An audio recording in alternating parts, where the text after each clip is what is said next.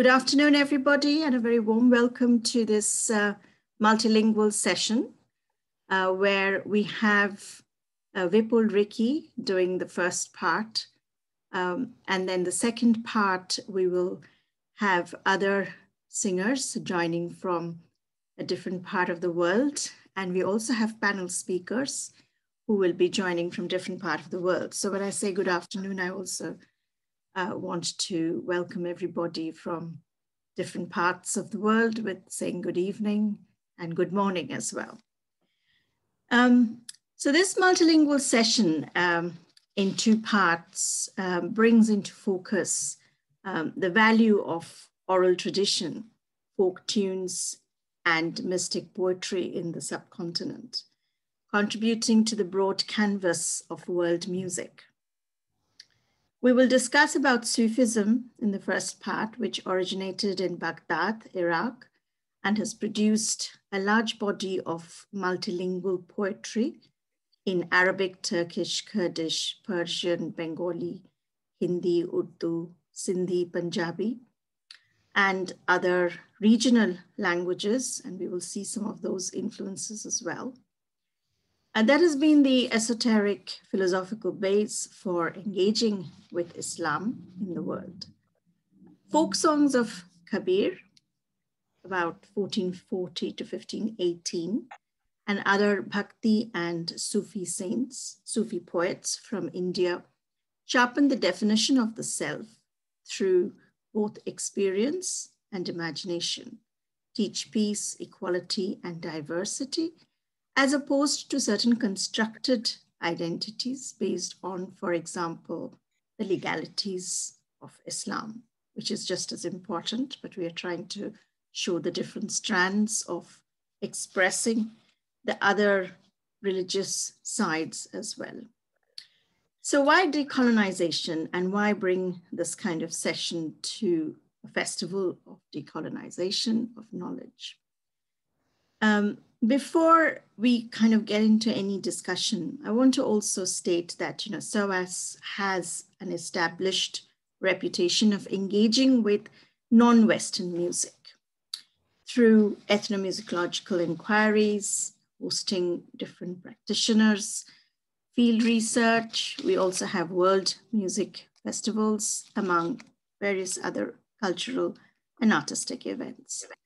But this festival specifically has opened the door to question modes of inquiry within disciplines and resulting perspectives, allowing the freedom to question our own sense of the research problems and why some ideas continue to occupy our minds, both within as well as outside the academia. So outreach is definitely a very important aspect of this festival as well. And by focusing on the lasting influence of Sufi music, this session therefore decolonizes certain constructed identities that are based on religion, gender, and nation. And we all know that these kind of questions stem from the colonial legacy of rule and divide. The globalization of Sufi music is also a very recent trend, but it requires an understanding of the local language, meanings in lyrics, and the cultural product of what we are going to see today, qawwali, as an expression of adaptation through regional language and local artistic practices and experience. So the focus is on the musician, the environs of the music production, its expression and demonstration.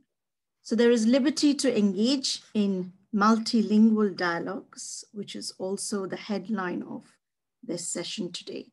And we will also see how different languages, different dialects even help to shape some understandings that are not quite studied in mainstream courses or modules related to religion and religious practices. So the other thing that multilingualism does, or it allows us, for practical purposes is the freedom of expression and thought, with some degree of translation that I have to do for the larger audience, and explain some of the songs. We haven't really attempted subtitling songs for the sessions. The first one, of course, Vipul is going to engage with a lot of explanations, I believe, because he's also a very established translator. So we have that advantage. For the second session, I'm relying more on the discussion side and what artists themselves have to say about their songs and their experience of doing those songs as well. So we will begin with some established verses of Kabir and its journey from Vipul Riki and go on to exploring the impact of the Qawal, revisiting the critical question of the colonial legacy of communalism in South Asian borderlands, which is also a question of the present moment. It's my great pleasure to introduce and welcome Vipul Riki, who is a singer, poet, storyteller, and translator immersed in the oral traditions of Kabir and other Bhakti and Sufi poets for over a decade. And he brings equal emphasis to the insightful poetry and folk tunes revered by Hindus and Muslims. He's also known for his Kabir project that involves writing, translation, research, curation, and the creation of a vast digital archive called Ajab Sheher. And Vipul has also written extensively novels, translations dealing with oral traditions. So without ado, I want to ask Vipul to take over. Over to you, Vipul. Thank you. Thank you. Thank you so much, Sanjukta, for that very warm introduction. And I'm delighted to be part of the SOAS Festival of Ideas and to contribute the verses and philosophy and the tradition of Kabir, really. Because Kabir, as you said, was a 15th century poet. But since his time, Kabir has become much larger than that person who lived in Varanasi in North India in the 15th century. Because Kabir himself did not read or write, he was a working class man, he was a lower caste man, he was a weaver. And so he was someone who was very much of the people. He was very much subaltern. He lived a very normal life with his family, with work to do, with the kids to feed, and so on. And at the same time, he sang these songs. He did not write them because he did not know how to read or write, because literacy was colonized by the upper castes. So, and then what has happened since that time is that these verses have just radiated out from Varanasi and spread all over the subcontinent, going as far as Bengal and going as far as Pakistan on the other side. And they are sung now by many people. And what is more, people now contribute to this tradition. So actively, people write songs and they can say at the end of the song, Kahe Kabir Suno Bhai Sado. And if the tradition accepts this song, it can become a Kabir song. And so Kabir has become an icon that the people of this land have adopted for themselves. Kabir becomes a statement of truth. He is a symbol of a statement of truth. And everyone has a right to participate in this tradition. So this tradition very much belongs to the people. And it's an ever-growing tradition of songs. And so for this session of around multilingualism, I want to bring some songs from different parts of the land. I want to sing in Malvi. I will start with a song in Malvi, a dialect of Hindi from central India, Madhya Pradesh. And I will sing from Gujarat, from Rajasthan. I will sing in Urdu. And if we still have time, I will sing a Baul song in Bengali. So all these languages and all these ideas in the Bhakti and Sufi tradition in this land, in our vast land, sort of communicate with each other, they talk to each other. And as you will see through the songs, these ideas are constantly speaking to each other. And they relate the social, the reality of religious fundamentalism or communalism or caste hierarchy or gender oppression, to a much larger question of the self, what is my place in the world, and what is really my life about, and how these two interact at the same time. One is not ignored. Neither one is ignored in favor of the other.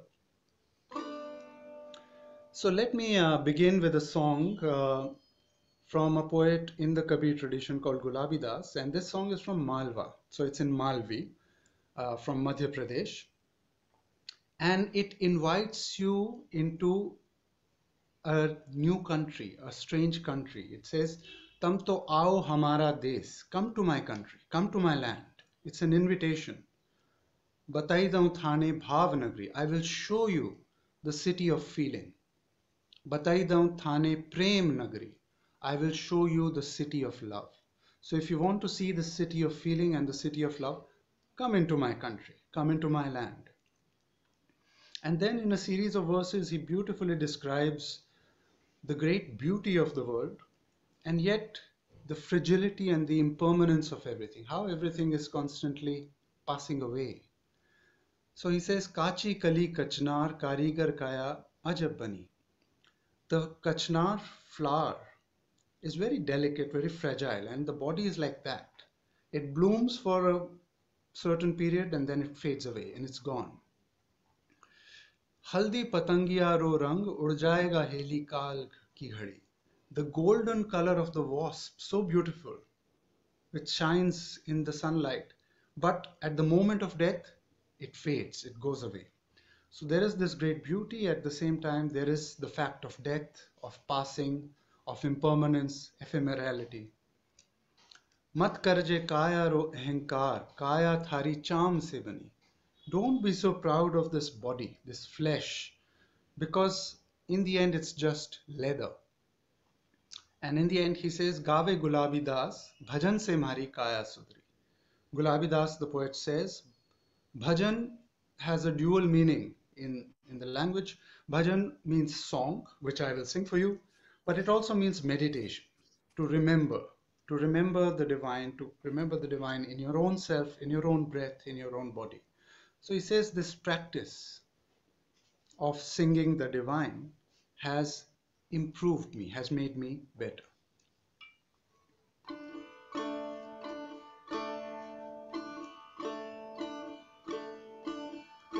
"ए जी जोगे वो हाथ में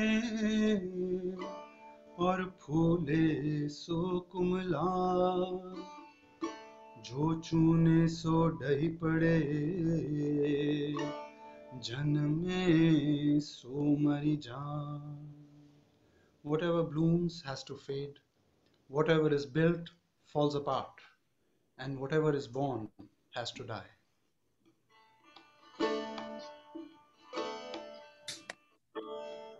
"तम तो आओ हमारा हो देश, बताई दम थाने भाव नगरी."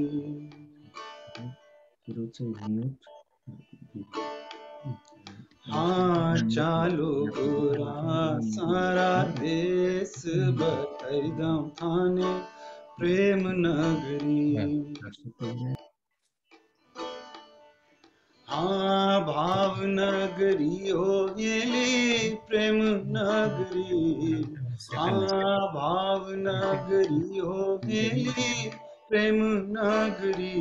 तम तो चालो गोरा सारा देश, बताई दम थाने भाव नगरी."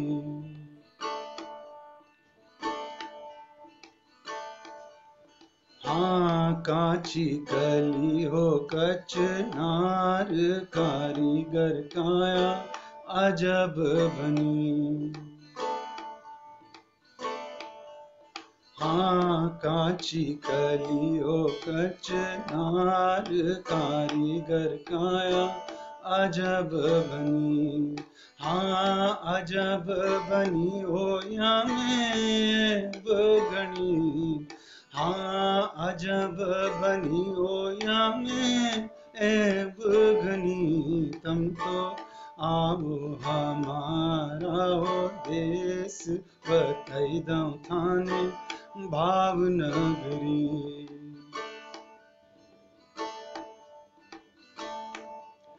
हाँ हल्दी पतंगे यारो रंग उड़ जावे गहेली काल की घड़ी। हाँ हल्दी पतंगे यारो रंग उड़ जावे गहेली काल की घड़ी। हाँ काल की घड़ी ओ हेली काल की घड़ी। हाँ काल की घड़ी ओ हेली काल की घड़ी। तुम तो आओ हमारा हो देश बतई दऊं थाने भावनगरी।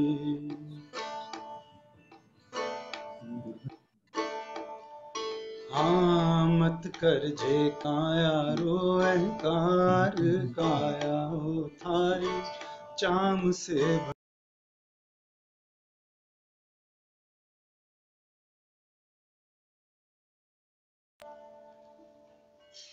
हाँ मत कर जे काया रो अहंकार काया हो थारी चाम से बनी। हाँ चाम से बनी हो या में बगनी। हाँ चाम से बनी हो या में बगनी। तुम तो आओ हमारा हो देश बतई दऊं थाने भावनगरी।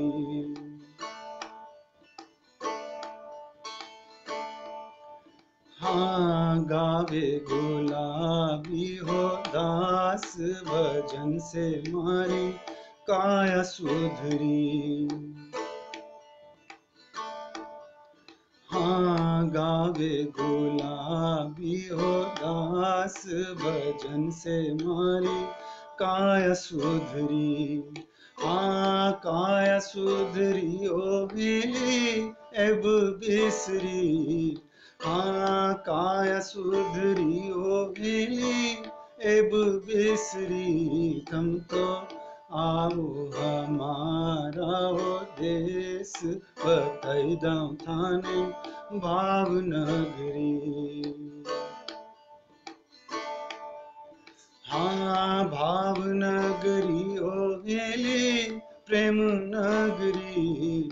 हाँ भावनगरी ओ हेली प्रेम नगरी। तुम तो चालो गोरा सारा देश बतई दऊं थाने Bhavnagari.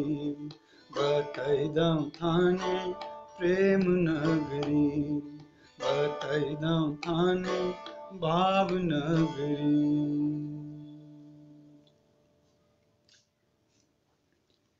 Thank you. So that song was from Malwa, like I said, and it speaks about impermanence. And the next song that I will share with you is from Kutch, Gujarat, which is the extreme uh, western part of India, bordering Pakistan, close to Sindh. And this song also begins with the same idea that we must reckon with impermanence. Uh, so it says, Chun chun mati mahal banaya, murakh kahe ghar mera. Laying brick upon brick, you built a great house. And then the fool says, it's my house. Na ghar mera, na ghar tera, hai jagat mein phera. It's not my house. It's not your house. It's no one's house. This world is a merry-go-round. Things are constantly changing hands. You don't own anything. You can't keep anything. खाक में खप जाना रे बंदा माटी से मिल जाना थोड़ा करो अभिमान एक दिन पवन सा उड़ जाना. One day you will return to dust. Don't be so proud. Don't be so arrogant. You will be blown away like the dust. So, in a sense, these poets, why do they stress on the idea of impermanence so much? And why do they stress not taking ourselves so seriously, not being proud, arrogant? Why is this important? It's also important so that we don't become entrenched in our identities. I'm a Hindu, I'm a Muslim, I'm this, I'm a man, I'm a woman, I'm upper caste, I'm lower caste. When you become entrenched in these identities, then all the fundamentalism begins. So they're constantly trying to point out to us to go beyond these identities, to arrive at something which is more distilled, which is more you, which is more yours, even more than this. He says, it's a song by Kabir. He says, Jada pero, jhina pero, pero malmal sacha. Rupya pawal masru pero, toy maran ke riyasa. Whether you wear coarse cloth or you wear very fine cloth or you wear the finest silks, it doesn't make any difference. In the end, you have to die. Sona pero, rupa pero, pero hirla sacha. Var var motida pero, toy maran ke riyasa. You can wear all the gold in the world, all the silver, all the pearls and the jewelry. It doesn't matter. It makes no difference because in the end, you still have to go. In the end, he says, Ik din jio, do din jio, jio baras pachasa. Kahe Kabir suno bhai sado, toy maran ke riyasa. You may live for 1 day or 2 days or a long time. It makes no difference. In the end, you have to come to the same thing. And the idea is also to prepare us for death, to prepare ourselves for death.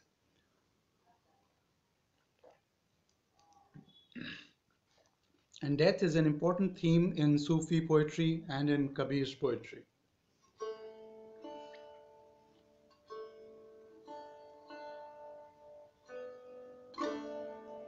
So this song I learned from a folk singer in Kutch, Gujarat, and the first song was from Malwa.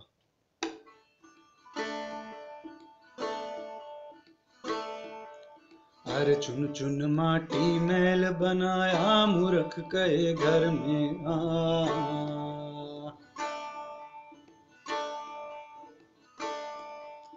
अरे चुन चुन माटी मैल बनाया मूर्ख कहे घर मेरा अरे ना घर मेरा ना घर तेरा है जगत में फेरा खाक में खप जाना रे बंदा माटी से मिल जाना अरे थोड़ा करो अभिमान एक दिन पवन सा उड़ जाना अरे नहीं करो अभिमान एक दिन पवन सा उड़ जाना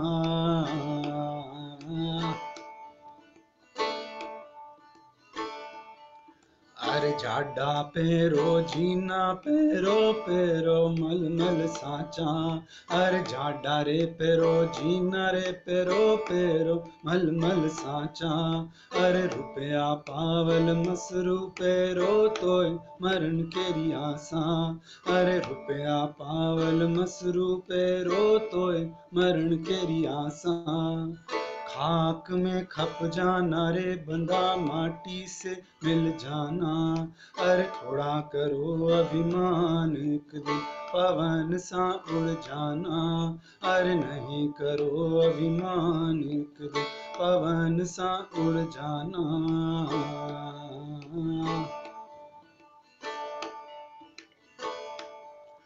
अरे सोना पेरो रूपा पेरो पेरो हिरला साचा अरे सोना रे पेरो रूपा रे पेरो पेरो हिरला साचा अरे वार वार मोतीड़ा पेरो तोय मरण केरी आसा अरे वार वार मोतीड़ा पेरो तोय मरण केरी आसा खाक में खप जाना रे बंदा माटी से मिल जाना अरे थोड़ा करो अभिमान एक दिन पवन सा उड़ जाना अरे नहीं करो अभिमान एक दिन पवन सा उड़ जाना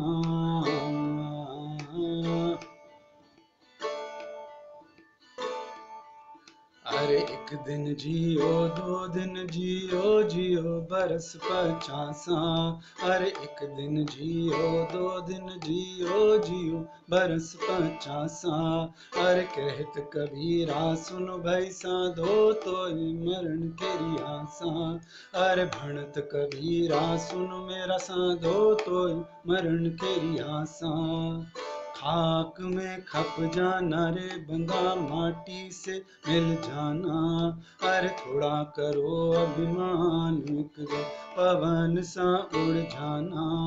अरे नहीं करो अभिमान, एक दिन पवन सा उड़ जाना। अरे चुन चुन माटी मेल बनाया, मूर्ख कहे घर मेरा। अरे चुन चुन माटी मेल बनाया, मूर्ख कहे घर मेरा। अरे चुन चुन माटी मेल बनाया, मूर्ख कहे घर मेरा।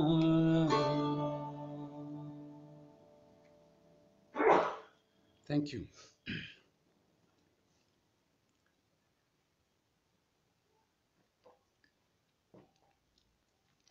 So after we have confronted the fact of death, we can come into this other country that the first song was talking about. It was inviting us to the poet's country. Come into my land, come into my country. What is this country? So the next song, which is from Rajasthan, from Gujarat we go to Rajasthan, and this song is in Marwadi, which is the local dialect in Rajasthan. And this song talks about this country, Kabir's country. And what is Kabir's country like? He says, "Amare re desh mein nahi dhara nahi gagana, nahi koi pavan na pani." In my land, there is no earth nor sky, there is no wind nor water. Amare re desh mein nahi chanda nahi suraj, nahi koi navlakh tara. In my land, there is no sun, no moon, nor the 9 billion stars. हमारे रे देश में नहीं ब्रह्मा नहीं विष्णु नहीं कोई शंकर देवा. In my land there is no Brahma, no Vishnu, no Shiva, all these different gods, different religions, different sects. So this land is beyond all these divisions, separations, which cause all the human conflict that we experience in our lives. And when he calls us into this land, he is inviting us into a dimension which is beyond these divisions, separations, and conflicts. And the message of Kabir and the Sufis is constantly is that this dimension is within us. We don't have to look for it somewhere else, in a temple or in a mosque or in any holy book or in any kind of dogma or orthodoxy. Because this other dimension can be accessed right here in our own bodies. In the end, he says, "Manjale re manjale, ik sant jai pਹੁੰਚਿਆ, Kabir sant chadyo re nirvan." Step by step, a true seeker arrives at her destination. Kabir, who is a true seeker, arrived at the station of nirvana, at the station of liberation.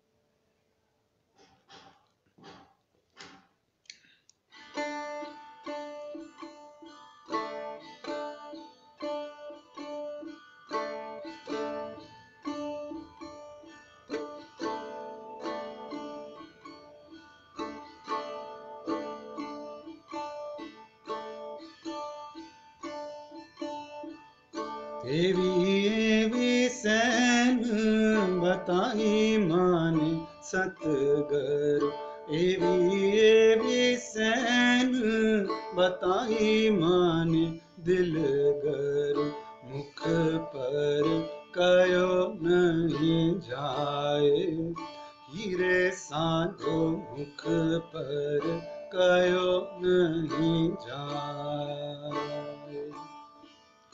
हमारे रे देश महीना धरा नहीं गगना हमारे रे देश महीना धरा नहीं गगना नहीं कोई पवन नहीं पानी हीरे साधो नहीं कोई पवन नहीं पानी एवी सैन बताई मानी सतगर एवी सैन बताई मानी दिलगर मुख पर कयो नहीं जाए हीरे साधो मुख पर कयो नहीं जाए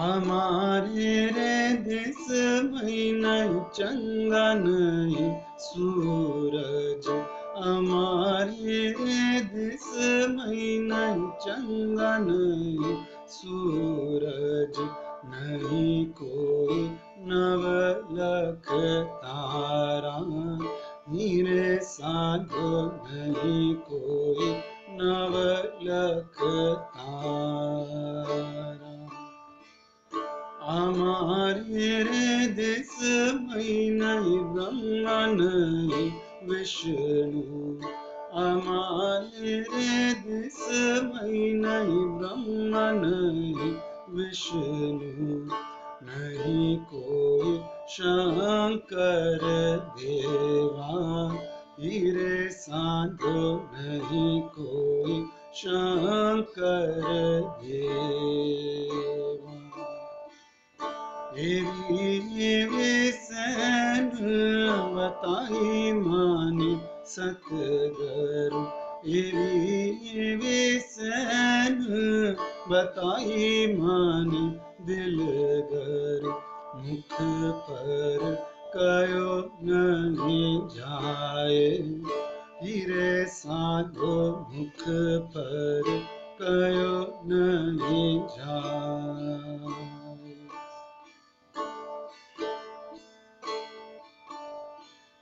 मंजले रे मंजले एक संत जाए पहुँचिया मंजले रे मंजले एक संत जाए पहुँचिया कबीर संत चढ़ो रे निर्वाणा हीरे साधो कबीर संत चढ़ो रे निर्वाणा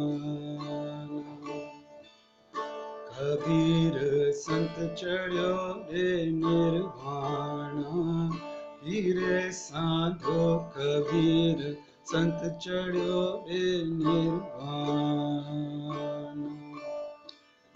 कबीर संत चढ़ो रे निर्वाणा हीरे साधो कबीर संत चढ़ो रे nirvana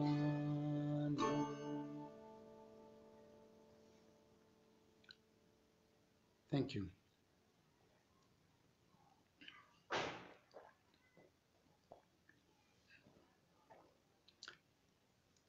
So these poets say when you arrive into this dimension, that is when you can really taste the true taste of love.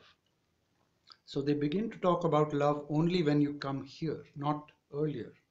Love is a very high state according to these poets.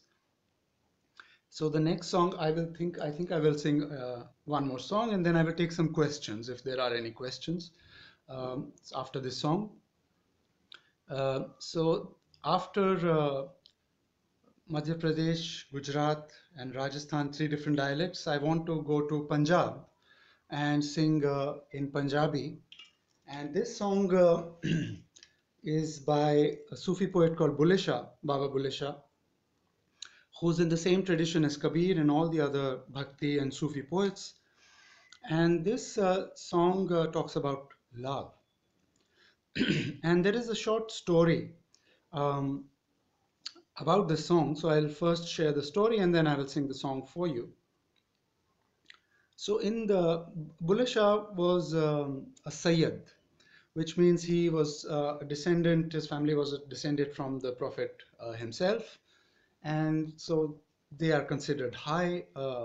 So you still have this high and low, even though in Islam you're not supposed to have all these things.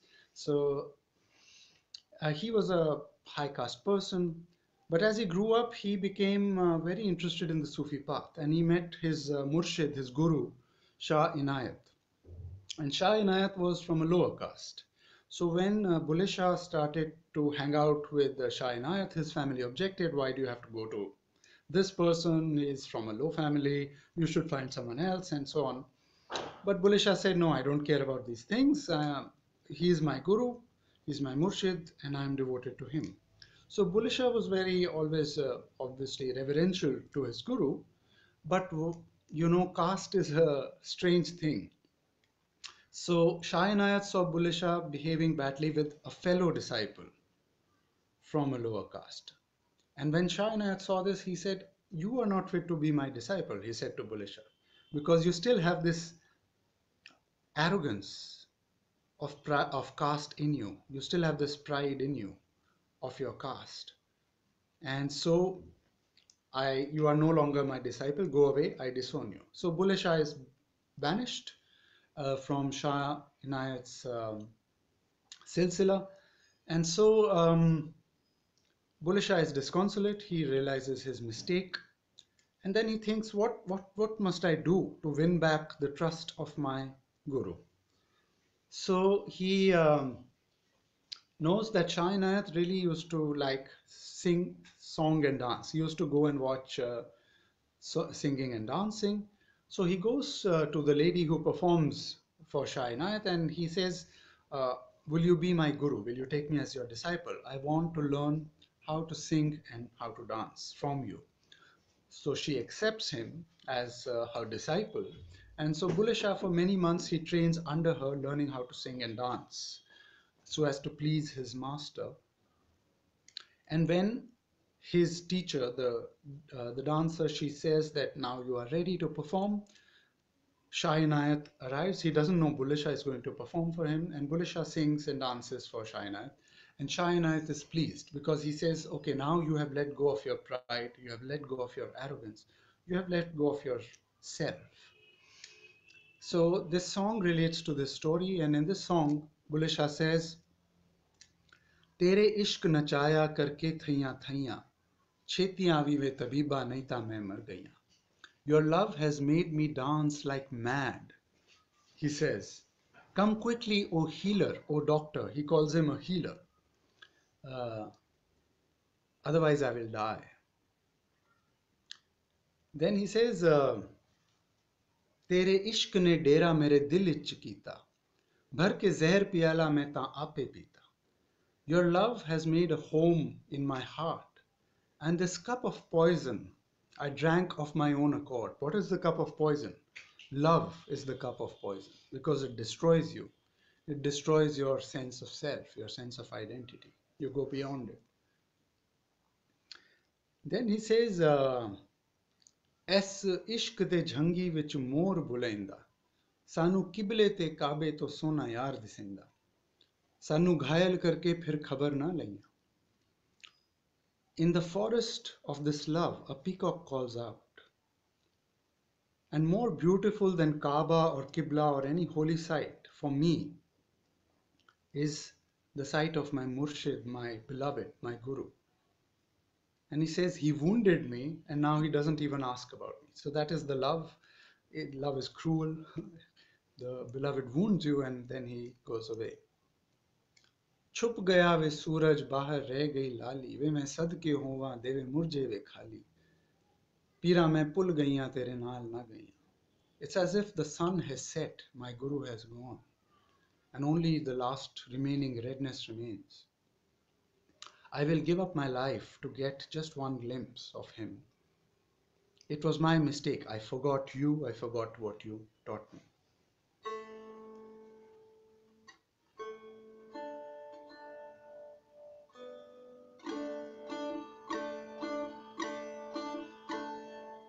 Bulleh Shah says, ए जी मरण कनू मैनू हटक न मुला, मैनू मरणन दा शौक निभावन दे, कंजरी बनया मेरी इज्जत नी घटदी, मैनू नच के यार मनावन दे। ते लोकी ऊन कर दे,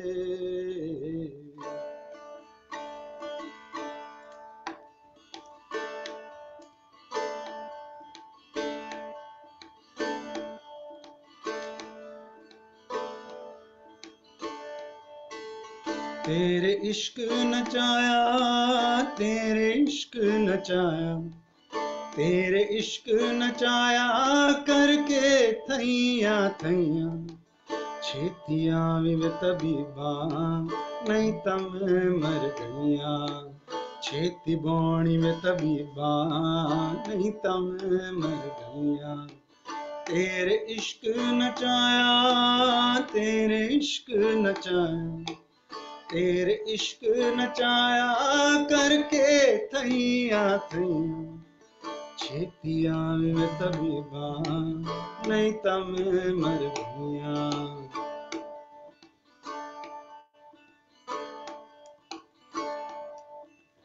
तेरे इश्क ने डेरा मेरे दिल च कीता, तेरे इश्क ने डेरा मेरे दिल च कीता, भर के जहर पियाला मैं तापे पीता, भर के जहर पियाला मैं तापे पीता।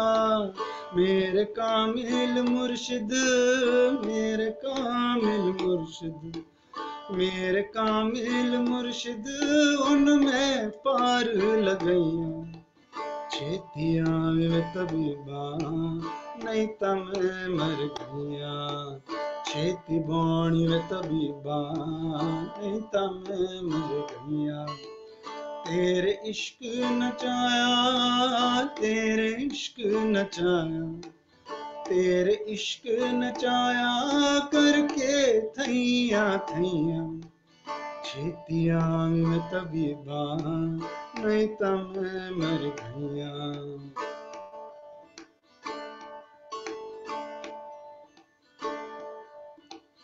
छुप गया वे सूरज बाहर रह गई लाली, छुप गया वे सूरज बाहर रह गई लाली, वे मैं सदके होवा दे वे मुरझे वे खाली, वे मैं सदके होवा दे वे मुरझे वे खाली।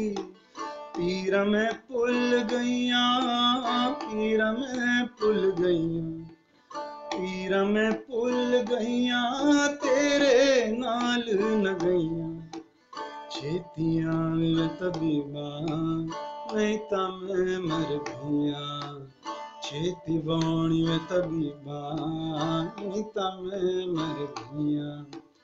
तेरे इश्क नचाया, तेरे इश्क नचाया, तेरे इश्क नचाया करके थैया थैया, छेतिया में तबीबा नहीं तम मर गईया।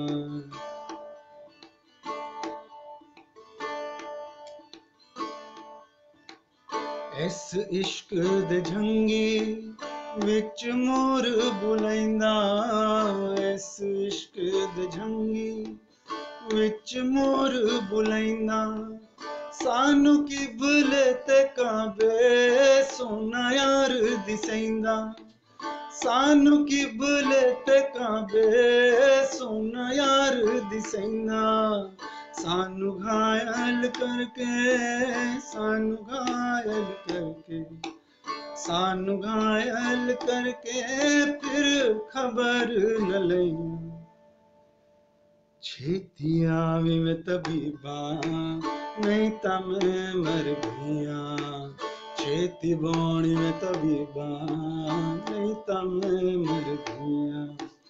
तेरे इश्क नचाया, तेरे इश्क नचाया तेरे इश्क नचाया करके थैया थैया छेती आवी में तबीबा छेती बौणी में तबीबा छेती आवी में तबीबा नहीं तब मर गया. Thank you. Sanjukta, are you there? If there are any questions, I am happy to take them.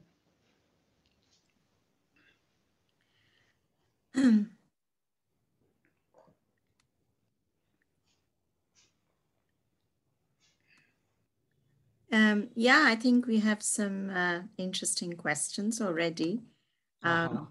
People are very curious about how you remember languages, but I'm just going to, I think there was one question earlier which I kind of answered thinking it was quite urgent. There's one question related to, that the person cannot understand the meanings of the words, but I explained that many of this you're actually explaining, but not probably every word, but the meaning of the song is definitely coming out from your explanations. And you also explain the philosophical base of those songs.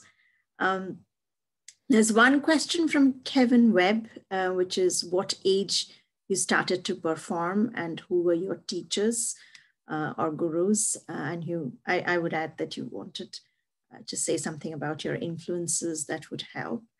There's an anonymous attendee who's got an interesting question here. Thank you for the curation. Is this form of spirituality and outlook of equalization reflected in playing and hearing this music, something that was perceived as an act of dissidence at the time? I believe he's talking about the historical time, but obviously there's something you can comment on, whether it's an act of dissidence in the past and present. Yes. And then there's also, are you family also musician? I mean, it's up to you if you want to take these questions now or maybe a bit later. But no, sure, I'm happy to take them now. Yeah. Then the next question. Just but 2, 3. There's more. It seems so. It's great that the session has brought in so many questions. Yeah. Yes. Let me answer these 3 briefly, and then I'm even happy to take more. Personally, no, my family are not musicians. I myself am not trained as a musician. I always like to sing.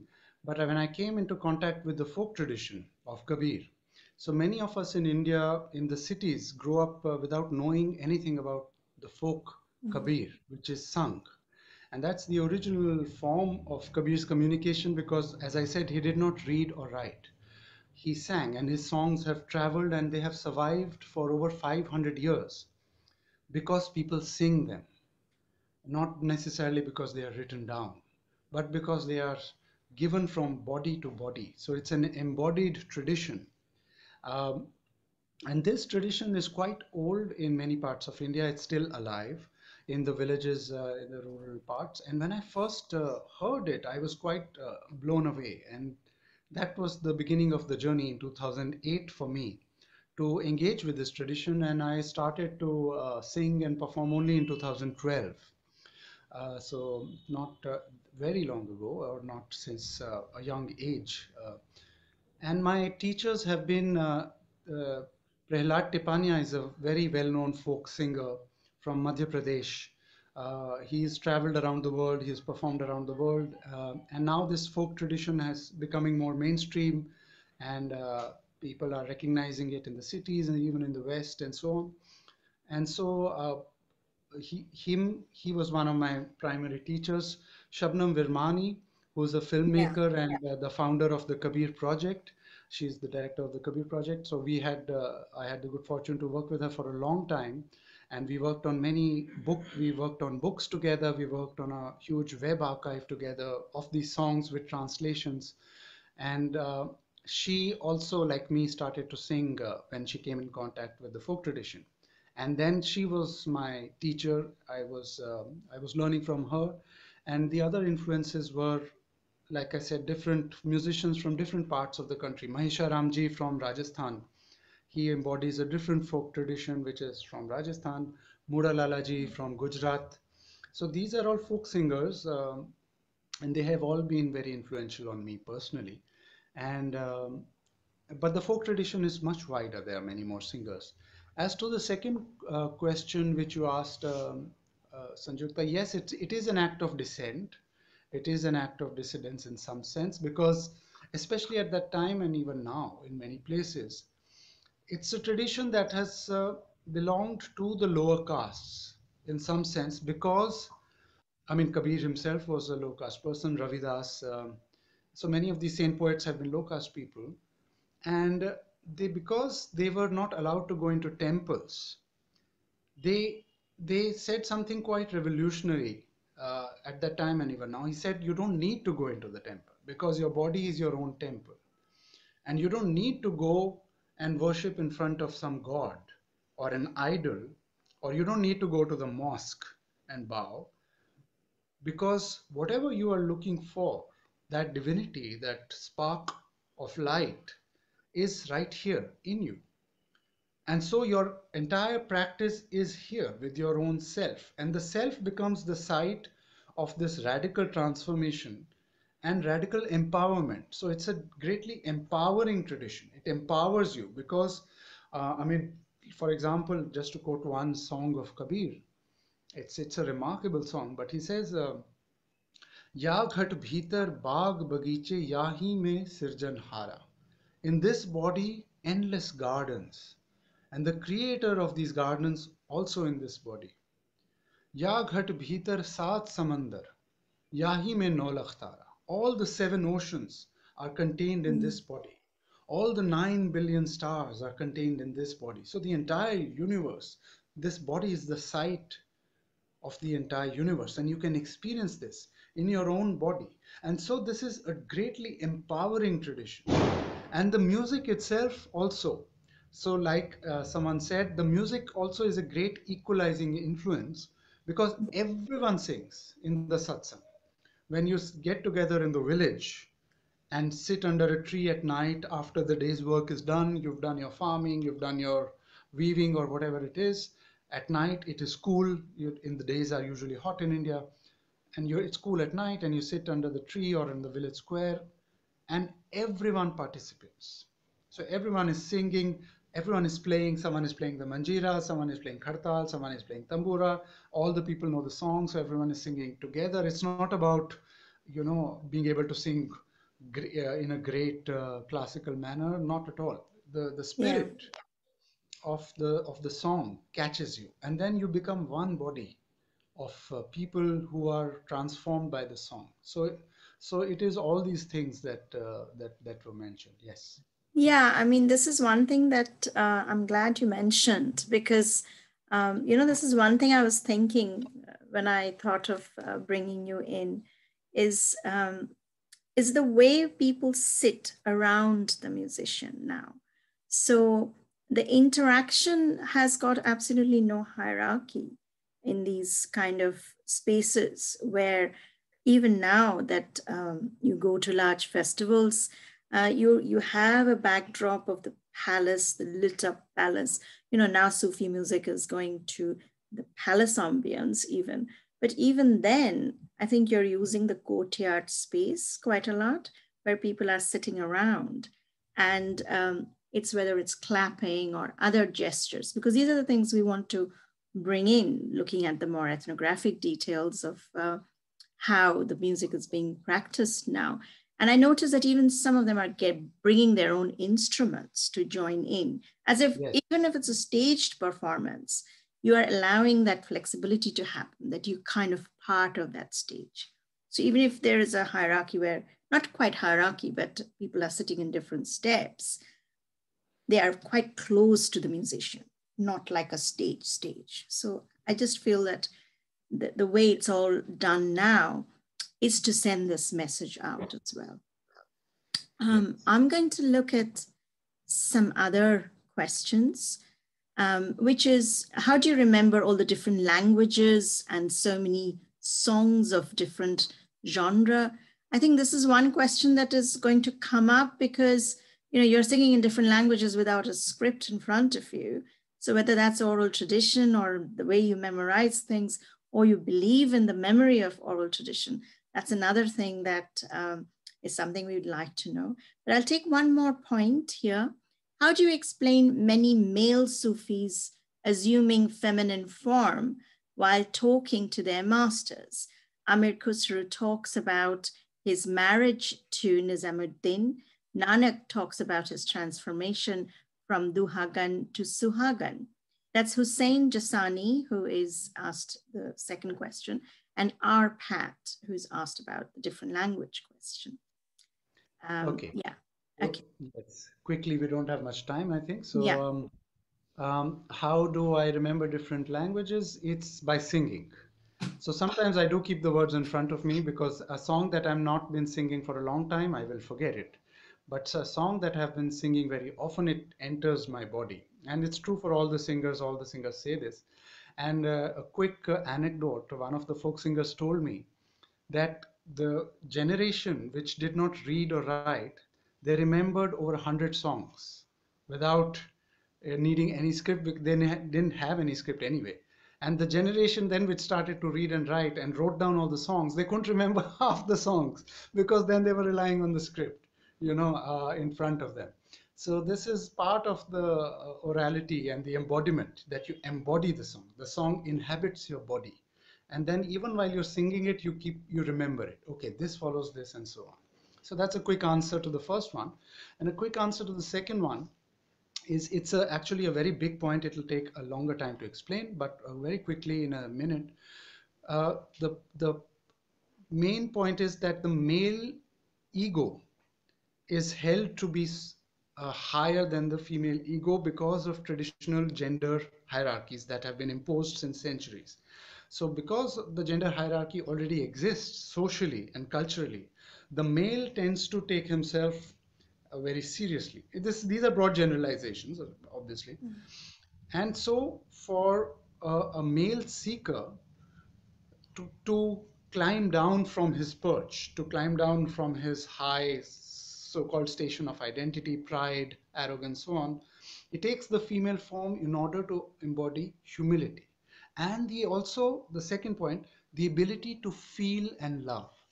Because from men, the ability to feel and love was sort of cast aside, cut away from men. So men have not been traditionally allowed to feel.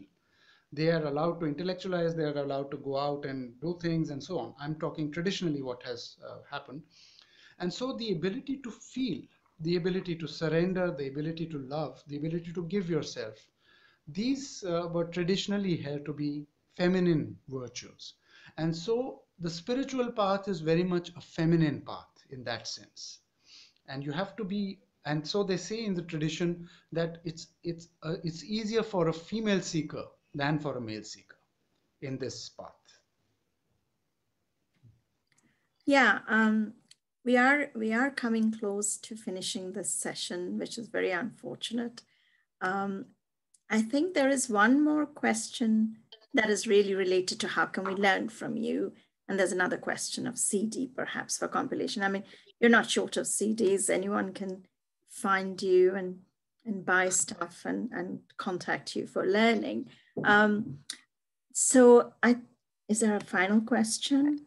I think we are nearly towards the end of the question.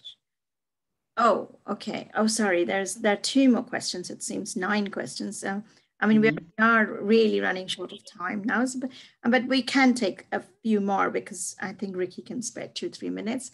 There's a comment from Naomi. I know her. She's a scholar herself on Tagore.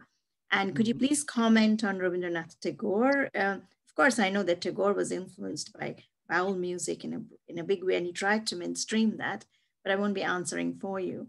And truly transformative lyrics, thank you, would be the last question that we can take. Okay. I'm sure the lyrics are still transforming, but your final comments. Yes.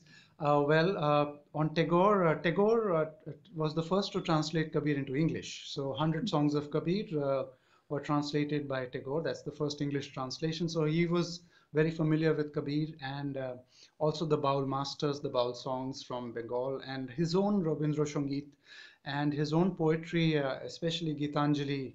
I mean, I've only read it in English, but the spirit is exactly the same. The spirit of seeking this other dimension, which paradoxically lies within us, and yet it's other to us. We remain alienated from it.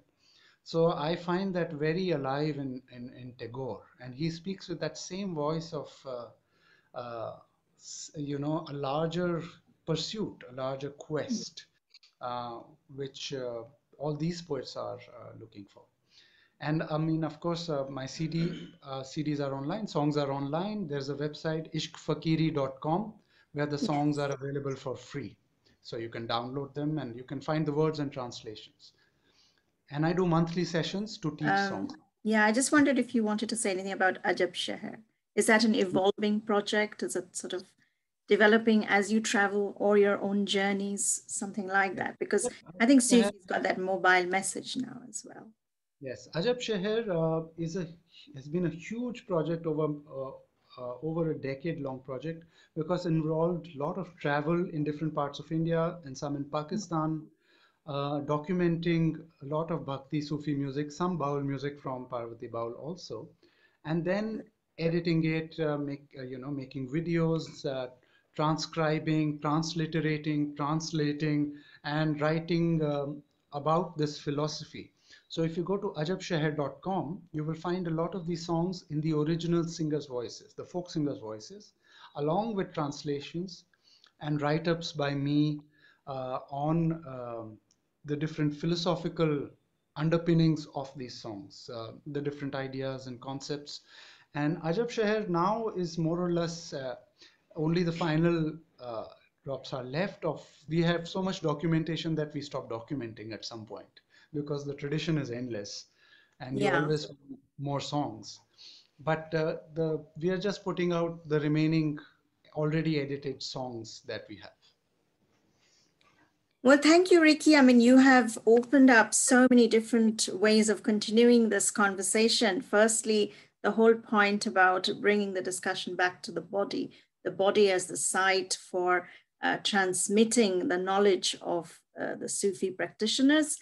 And that is something we will visit now in the next session, where we have qawwali as a product, where the discussion is really about, ritual and body and dance coming together in music. So thank you for that. And of course, this program was partly to do with decolonizing knowledge, but the focus was also about language. So you did bring out the whole issue of translation, which itself becomes complex when the translator is able to move so much between oral tradition and print, and create a large translation project as you have created. But that's for another time. And I want to thank you again for joining us, and I hope to see you for another session in SOAS. Thank you. Yeah, it was a pleasure. Thank you. Thank you. We will try and connect now with other participants who are going to come for the second session. I've got to really revisit the panel and see if our panelists have arrived, because they're trying to join from Bangladesh, and I need to be able to connect to the panel now.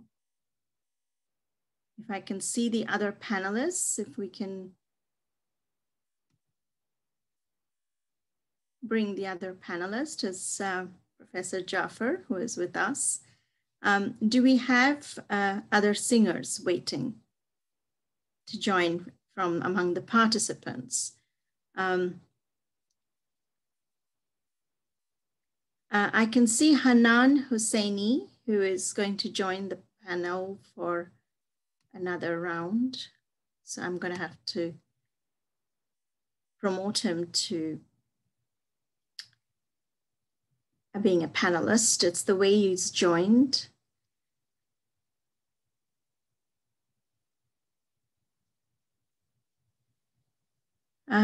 Is it Arman? He's got to be also promoted to panelist. I've asked Sajjad to join as well.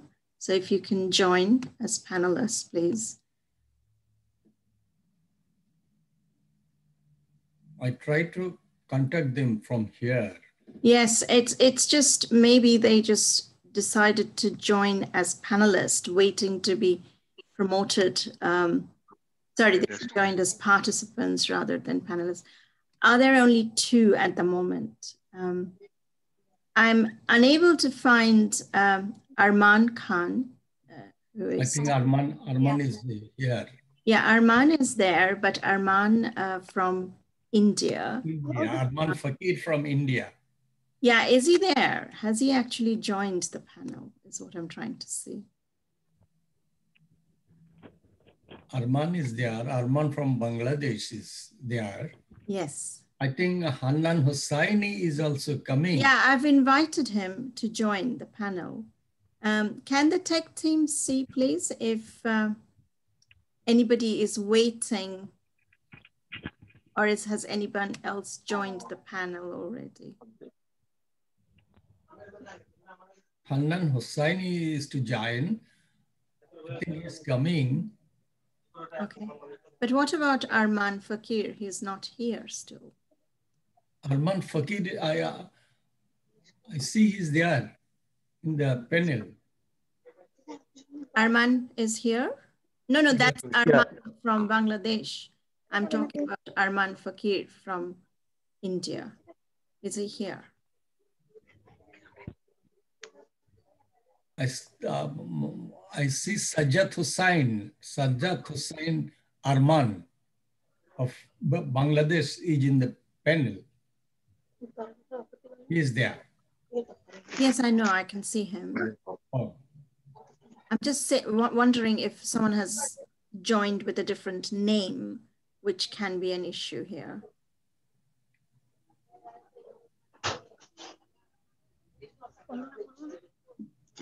Nan Hussaini from Bangladesh, I think he is also trying, but to join. Enter. Okay. I think without sort of, we can, I mean, I was hoping that Arman Fakir is going to join, but I've just received a message and I don't see any harm in stating, although I would have liked him to speak rather than me speaking. He's got a very bad flu and I've got just a message now. So his son is trying to help him to join and maybe he will join a bit later. But that's not stopping us from continuing our discussion. So the next part of the session will be about decolonizing Bengali Qawal. And we already had a session on Sufi music, but this particular part of the discussion is how it is integrated with local culture. We know that Sufi poetry has been the source for the genre of Sufi music, lyrics in folk and qawwali as cultural products of the philosophic verses.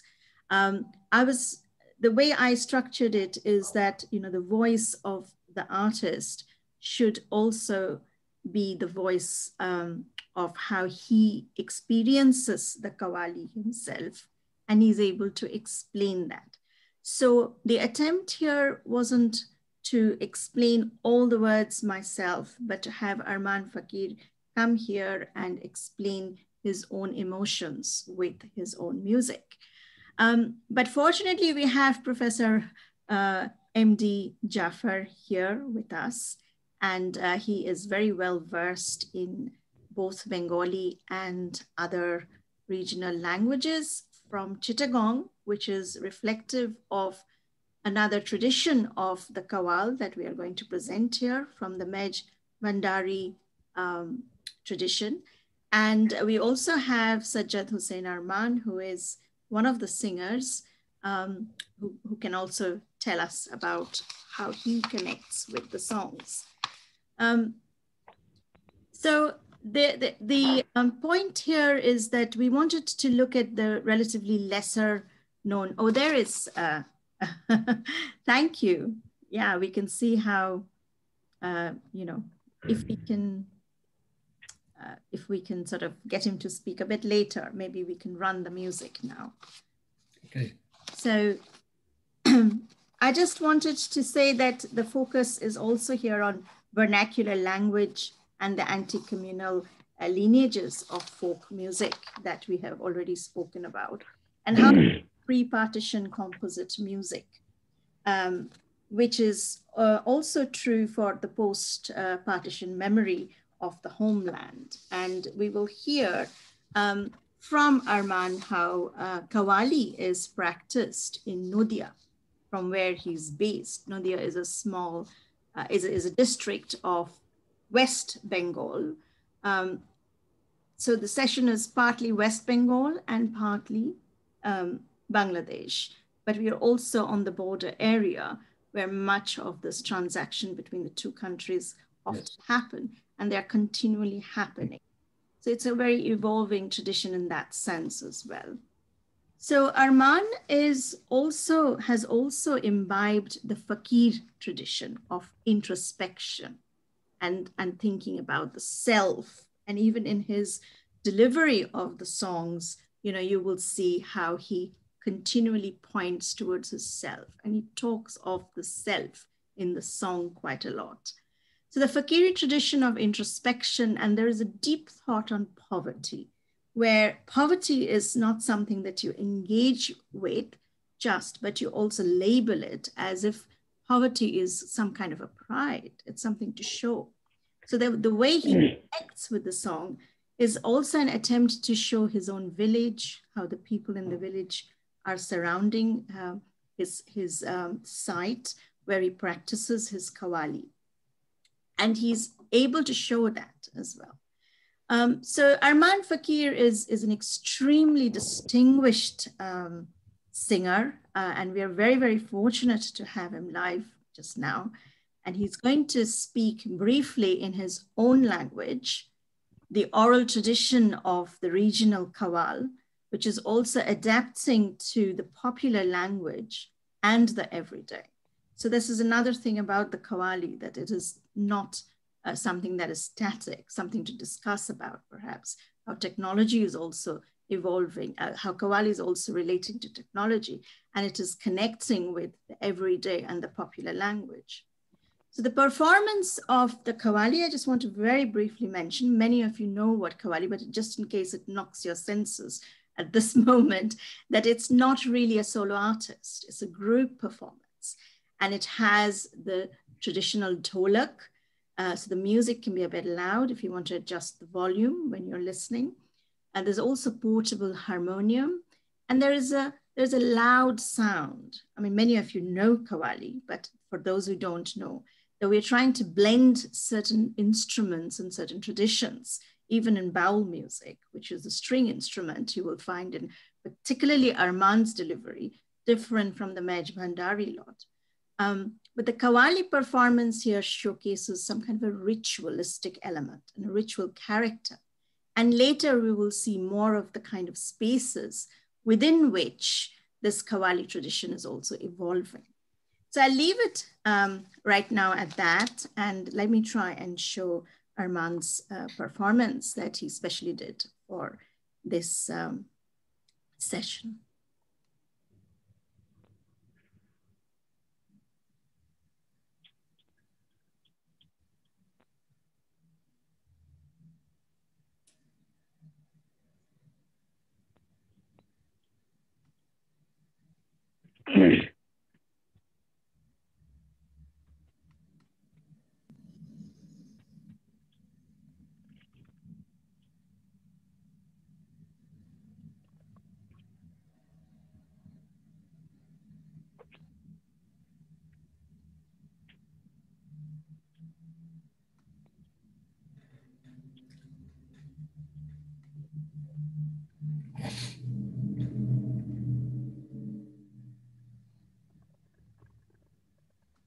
আশেগণ দেওয়ানা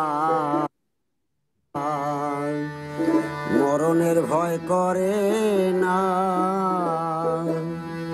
মরণের আগে মরে অরসিকতা জানে না আসে গণ দেওয়ানা মরণের ভয় করে না মরণের আগে মরে জানিয়া আসে গণ দেওয়ানা মরণের ভয় করে না মরণের আগে মরে আসে গণ দেওয়ানা মরণের ভয় করে না মরণের আগে মরে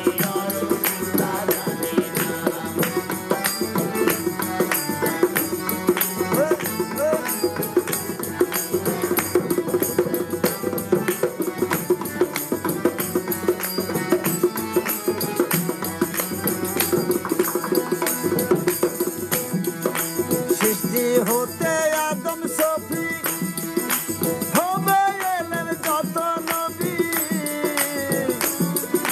সৃষ্টি হতে আদম সফি হবে এলেন যত নবী তারাই ছিল প্রেমের পাগল তারাই ছিল প্রেমের পাগল তারাই ছিল প্রেমের পাগল আশেক দেওয়ানা আশেক গণ দেওয়ানা মরণের ভয় করে না মরণের আগে মরে চিন্তা জানে না আশেক গণ দেওয়ানা মরণের ভয় করে না মরণের আগে মরে চিন্তা জানে না আশেক গণ দেওয়ানা মরণের ভয় করে না মরণের আগে মরে চিন্তা জানে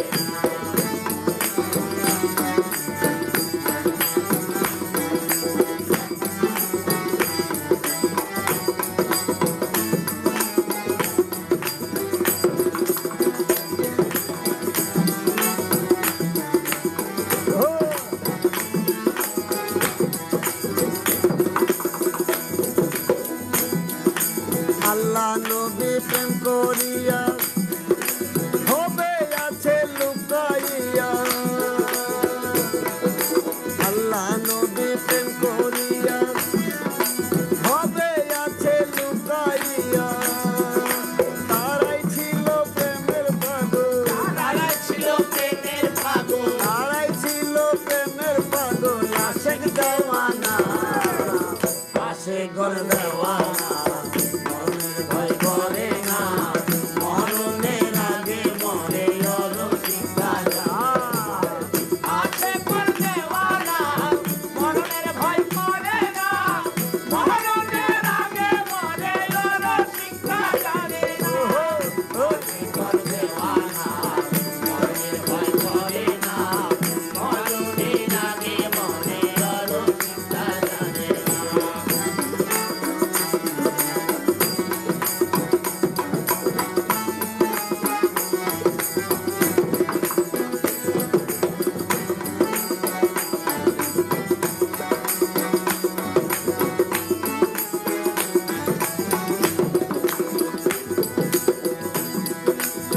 মদন গায়া শিখয়া দিল রোশনে লখু গায়া চান মদন গায়া শিখয়া দিল রোশনে লখু গায়া পাগল গলি গায়ে সে ভবে গায়ে সে ভাবে হে পাগল গলি গায়ে সে ভবে মানুষ মুর্শিদ ভোলা আশেক গণ দেওয়ানা মরণের ভয় করে না মরণের আগে মরে চিন্তা জানে আশেক গণ দেওয়ানা মরণের ভয় করে না মরণের আগে মরে চিন্তা জানে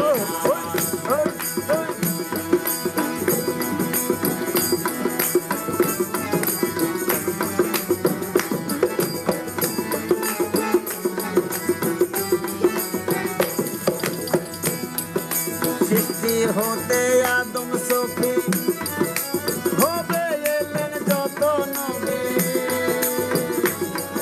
সৃষ্টি হতে আদম সফি হবে এলেন যত নবী তারাই ছিল প্রেমের পাগল তারাই ছিল প্রেমের পাগল তারাই ছিল প্রেমের পাগল আশিক দেওয়ানা শিকল দেওয়ানা মরণের ভয় করে না মরণে লাগে মরে ওর শিক্ষা জান আশিকল দেওয়ানা মরণের ভয় করে না মরণের আগে মরে ওর শিক্ষা জান আশিকল দেওয়ানা মরণের ভয় করে না মরণের আগে মরে ওর শিক্ষা জান আশিকল দেওয়ানা মরণের ভয় করে না মরণের আগে মরে ওর শিক্ষা জানে না।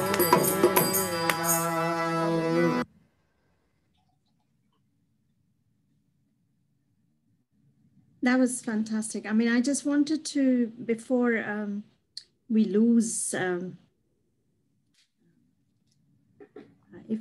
if we can just ask to unmute.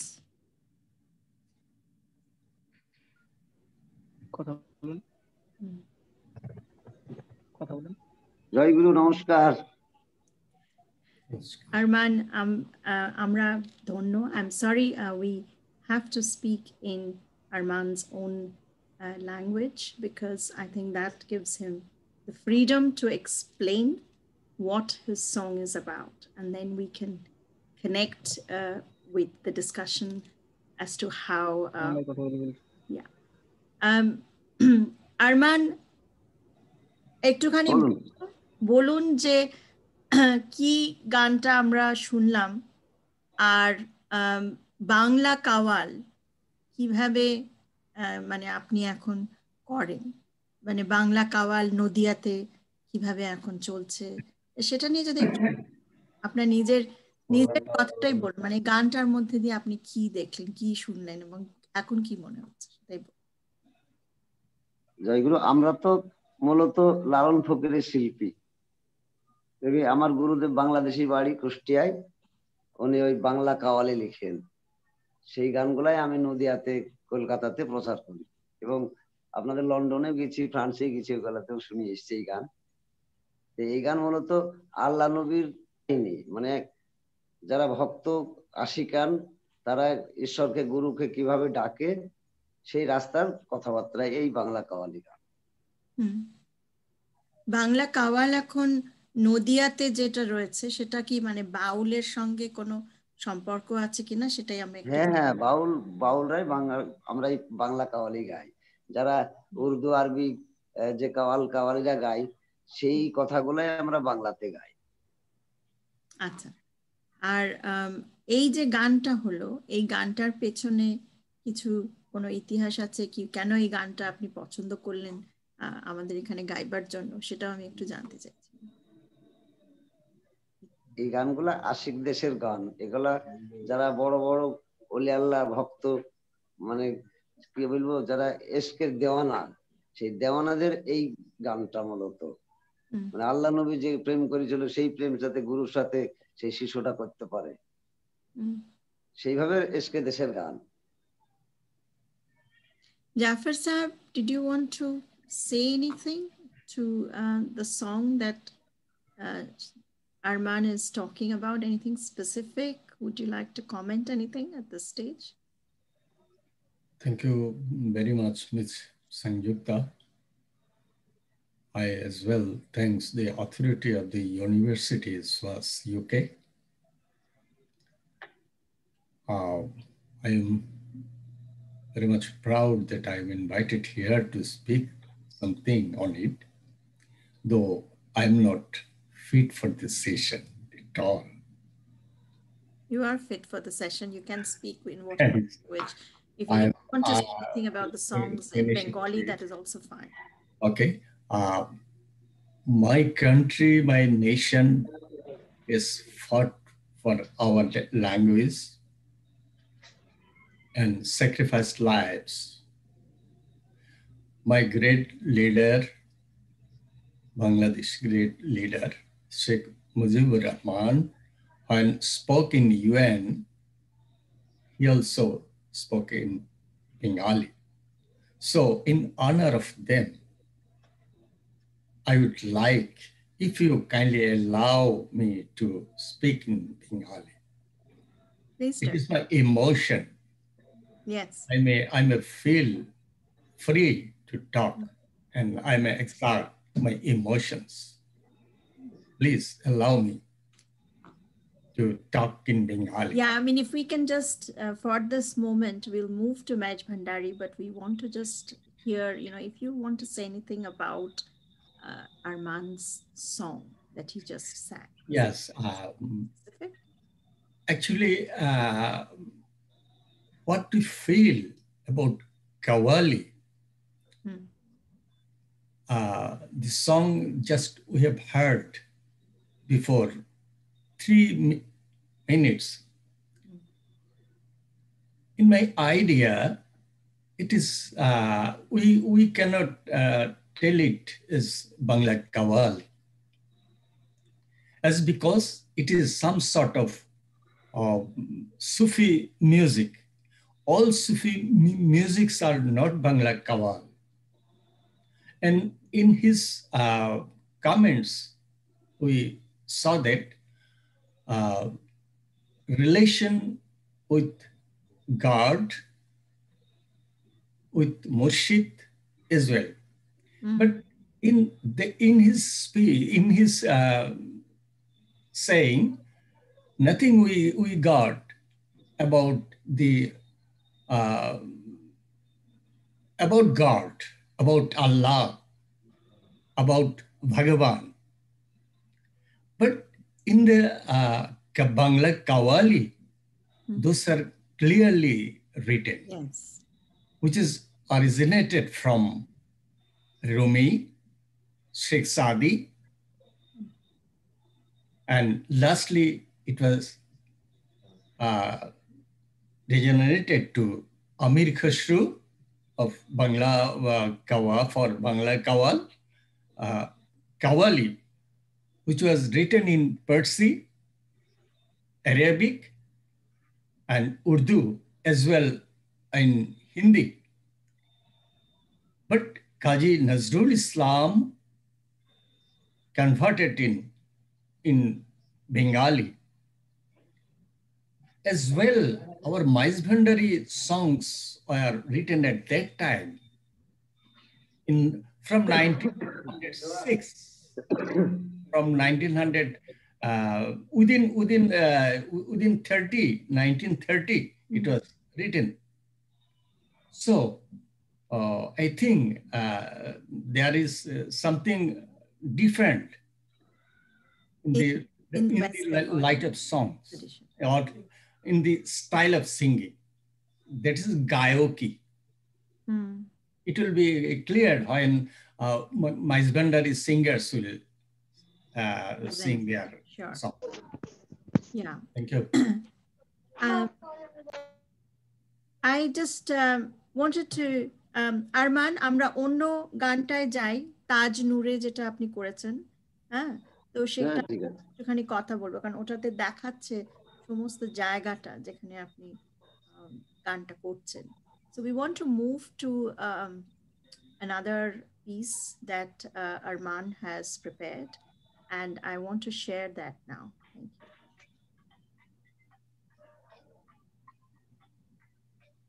you.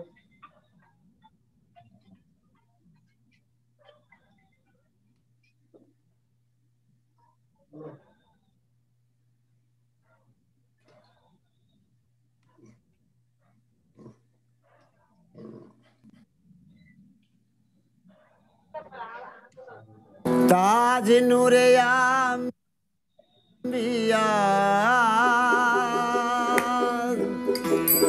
ताज नूरे आंबिया सैयदे सुल्तान, अल्लाह मेहरबान, ओ खुदा मेहरबान. ताज नूरे आंबिया, ताज नूरे आंबिया सैयदे सुल्तान, अल्लाह मेहरबान, ओ खुदा मेहरबान, आया मेहरबान, ओ खुदा मेहरबान.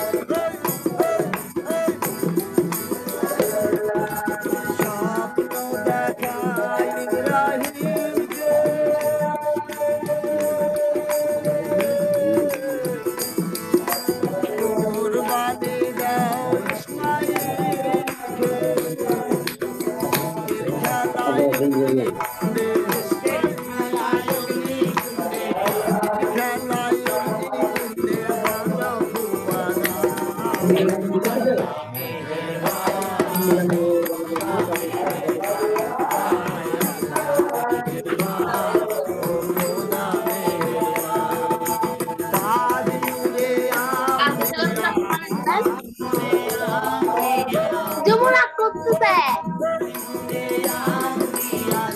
বলে তুই একটু ইংলিশে একটু স্পেস দে।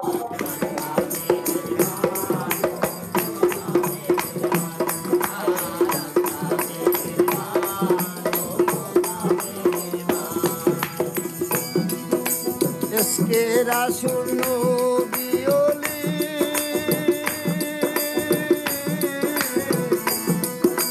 ma fate mohod rotali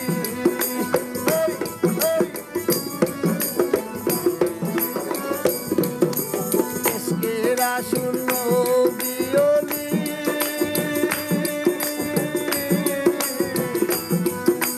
ma fate mohod rotali মহিমা নাই তুলনা নামের মহিমা নাই তুলনা মহিমা নাই তুলনা গাইতে মোলার গান আল্লাহ মেহেরবান ও খোদা মেহেরবান আয় আল্লাহ মেহেরবান ও খোদা মেহেরবান তাজ নূরে আম্বিয়া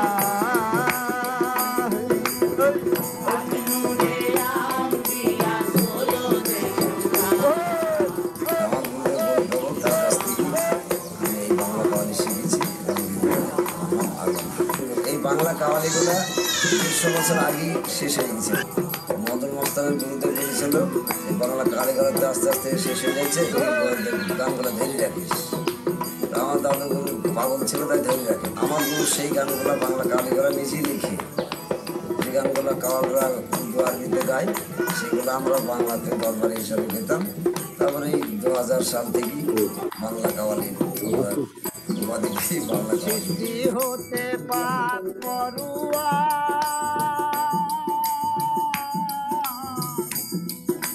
পাঠাইল পীর পয়গম্বর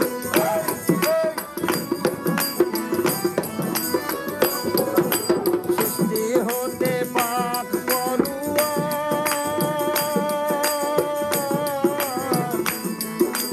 পাঠাইল পীর পয়গম্বর শাহেদুল আম্বিয়া হাবি শাহেদুল আম্বিয়া হাবি শাহেদুল আম্বিয়া হাবি মানব দিলদার আল্লাহ মেহেরবান ও খোদা মেহেরবান আয় আল্লাহ মেহেরবান ও খোদা মেহেরবান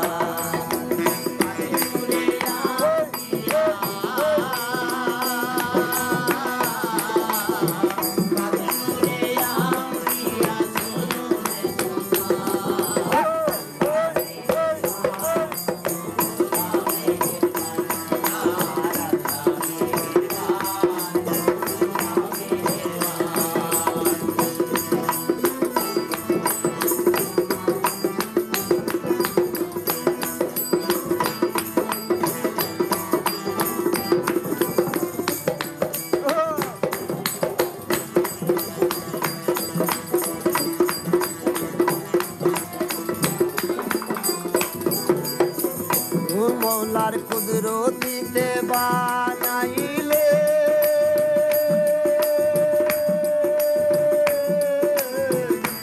নূরের জ্যোতিতে পাহাড় পুড়ে সুরমা হলো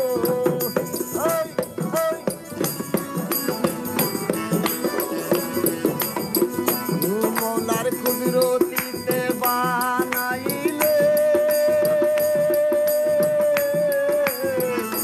নূরের জ্যোতিতে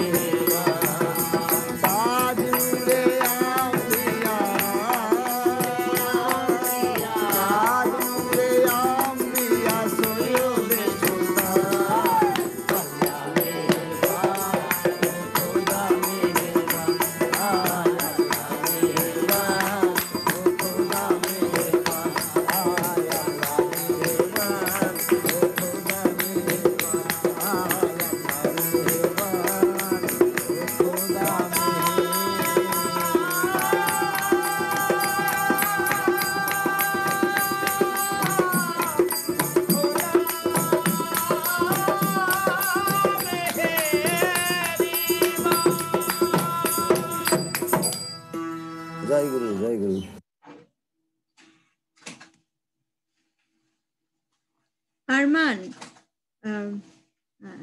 এটা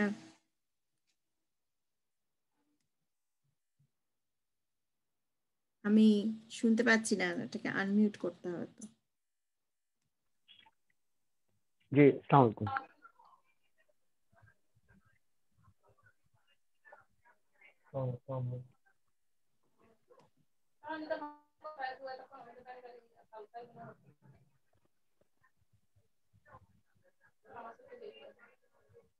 কিরে আসবে কে দেখানো? আপনি গেলে দেখা যাবে। ভিডিও অন করছেন? কিরে আপনার কথা তো সব হ্যাঁ, এই গানটা সম্পর্কে কিছু যদি বলেন তাহলে আমরা এই সেশনটা তাহলে শেষ করবো এবারে। এই গানটা তো মূলত আল্লাহ নবীর গুণগান গেলাম আমরা।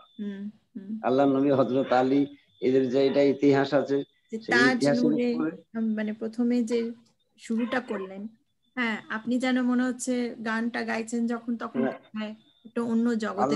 আল্লাহ মেহেরবান, মানে আল্লাহ সকলকে যাতে আশীর্বাদ করে, কৃপা করে, সেই সম্পর্কে এই কথাগুলা। তাজ নূরে আম্বিয়া সৈয়দে সুলতান, মানে নবী তো সেই তাজ নূরে ছিল, নূরের আলোতে তাজ নূরে ছিল, সেই নূরের নবীর কথা বলি। তাই আল্লাহ মেহেরবান, তাই হুজুর পাককে এইরকম একটা জায়গায় পৌঁছেছে। এটার সঙ্গে ফকিরি গানের মানে কোনো সম্পর্ক কি আছে, মানে যখন গানটা করছে? হ্যাঁ, ফকিরিটা এর পাশাপাশি, এগুলোকে সুফি গান বলা হয়। আমরা এইভাবে অনেক গানই এইভাবে আল্লাহ নবীর গুণগান গাই, সেটা লালন ফকিরের গানেও আছে। মূলত আমাদের এই সাধনা করি, সেই সাধনার যে ধারাকারা রাস্তায় কিভাবে ওলি আল্লাহদের দর্শন পেতে হয়, রুহানি জগতের এটা, এই গানটা তো মূলত রুহানি জগতে। সেই রুহানি জগতের যারা এসকে আমল করে, সেই আমলের পরিপ্রেক্ষিতে এইগুলাকে বোঝা যায়। এমনি শোনা কথা তো হয় না। তাই আমরা যেগুলো গুণগান করছি আল্লাহ নবীর, যাতে আমার পরে সেই রকম বর্ষিত হয়, আমরাও সেই জায়গাটাতে তার ধারে কাছে কিঞ্চিত পরিমাণ যেতে পারি। আমাদের সময় ভীষণ কম, আমরা হয়তো শেষ গানটা হয়তো দেখাতে পারলাম না, অন্য কোনো সময় দেখাবো। So we are running a bit sort of close. We wanted to show another, perhaps we can show a small part of the song, although it kind of is not something I want to do, but maybe for another session. Jafar Saab, maybe if you want to say anything to what Arman has just said about the song. I think there is a lot of, there's a different kind of language here. And, you know, we picked up lots of words like surma, for instance, you know, so there's a lot of influence of different languages, even in this song. And that is something very, very typical of Bengali Qawal, because one of the things that we wanted to show in this program is that, you know, there is this understanding of the Urdu influence in Qawal, and as if regionally Urdu Qawal kind of dominates, but that is not the case with Bengali Qawal. We see how the evolution of the Bengali language is also about the mixture of you know, words from Farsi, Persian, and other influences. And that is something stays on with this kind of a regional Qawal. So that, you know, those of us who are able to listen to the lyrics more carefully and understand that, we could see these influences working quite seamlessly, as if it's kind of blending in the song very easily, as well as the way he is delivering. There is a traditionality of Qawal, bringing in all the artists and the musicians, but at the same time, he's drawing that, just want to divert a bit. ওই যে আপনি যে মানে যেটা বাজাচ্ছেন, সেইটা তো সাধারণত কাওয়ালে তো ব্যবহার করা হয় না, মানে কাওয়ালিতে তো সেটা সাধারণত ব্যবহার করে না। এটাই কি বাউল ফকিরি এটার থেকেই তো এই যন্ত্রটার মানে ব্যবহার যেটা করছেন সেটাই, কারণ সাধারণত আমরা ঢোলক, হারমোনিয়াম এটাই তো দেখি, মানে যেটা মানে তারাটার মধ্যে যেটা ব্যবহার করছেন সেটা কি শুধু নদিয়াতেই হয় নাকি অন্য জায়গাতেও, বেঙ্গলের অন্য জায়গাতেও কি এটা ব্যবহার করা? সেটাই জিজ্ঞেস করছি। আপনার ওইটা শুনতে পাচ্ছি না, শুনতে পাচ্ছি না।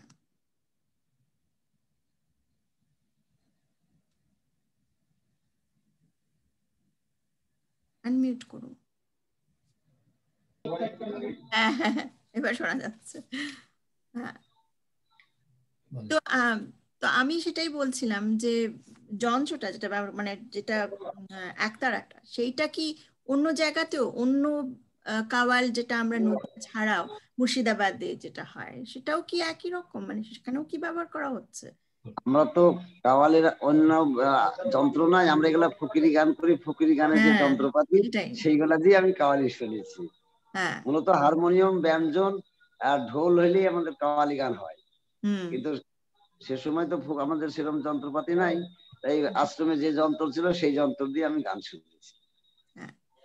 So that is, you know, that kind of sums up the message that he gives out, that he's able to adapt the various instruments that he finds in the ashram, where Nadia has got that tradition of Baul and Vaishnavite tradition, which is there. You know, Jafar Bhai, you will know that Nadia was the seat of Chaitanya's Vaishnavism. Yeah.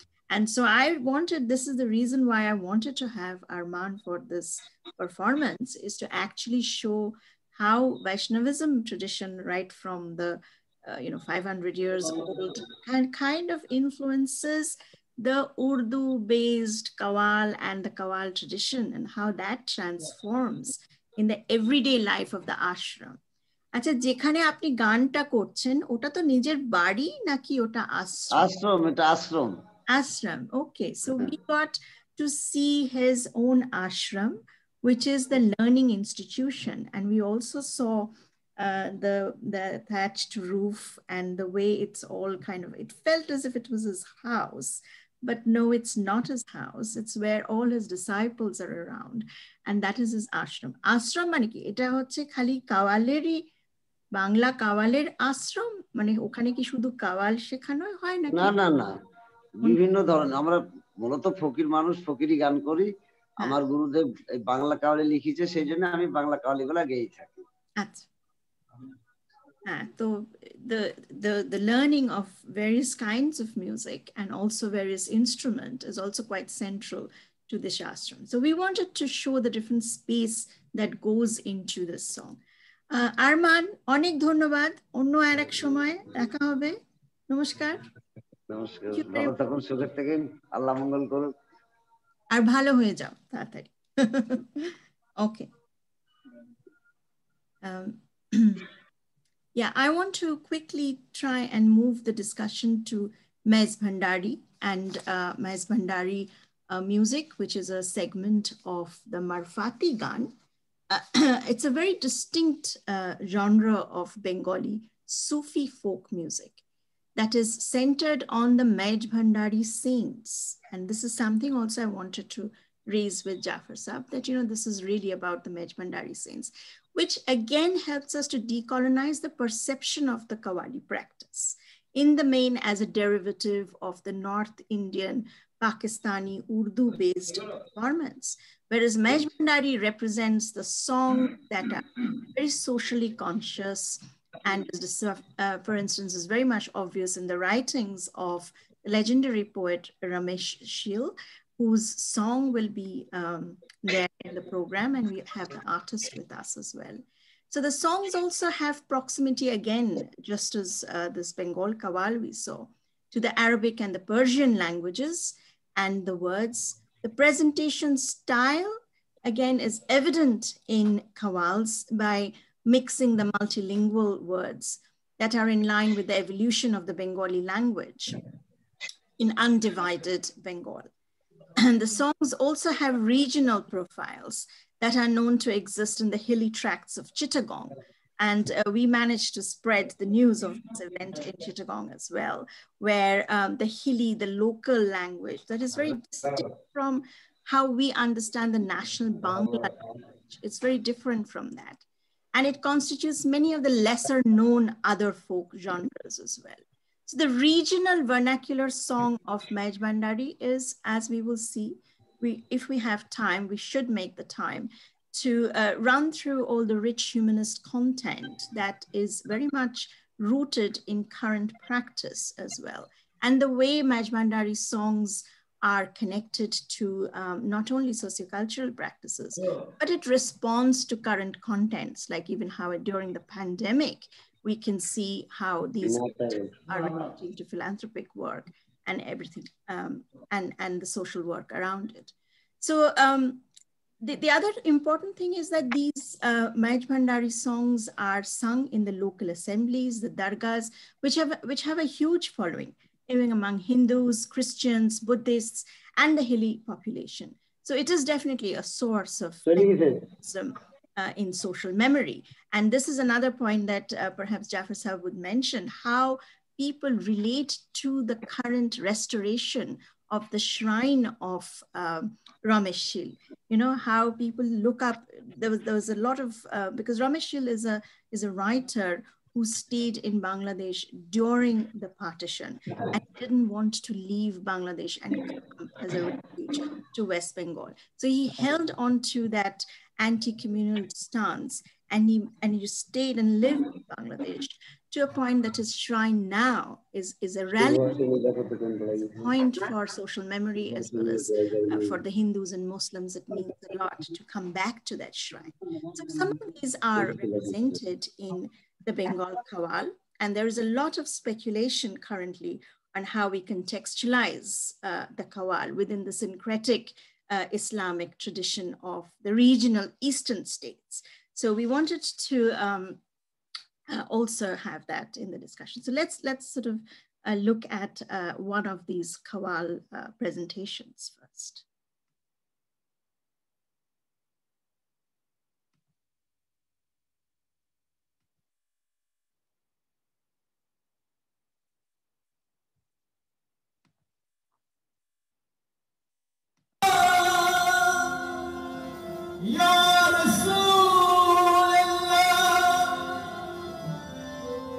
तुम्हार द्वार होते जाए न के हो खाली हाथ गरीब के करे चौधरी एक आंगुलेरो इशारा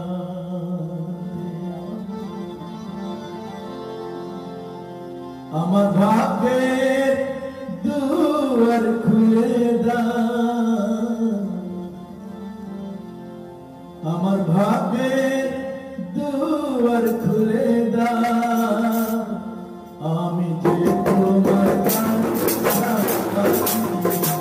আমার ভাগ্যের দুয়ার খুলে দাও আমি যে তোমার